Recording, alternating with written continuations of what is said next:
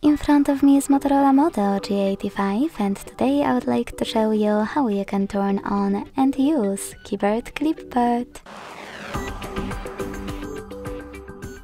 Begin by launching your keyboard and clicking on Clipboard at the top of it.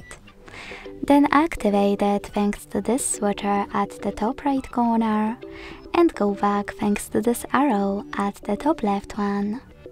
Now to use Clipboard, copy or cut any text, and to paste it, tap on it at the top of your keyboard.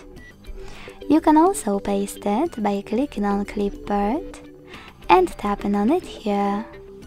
To pin it, tap on this pen, select your sentence and use pin icon. You can unpin it the same way.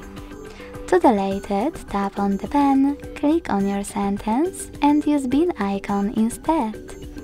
To disable Clipboard completely, use the same switcher as before. Thanks so much for watching. If you enjoyed this video, leave a like, comment and subscribe. Bye!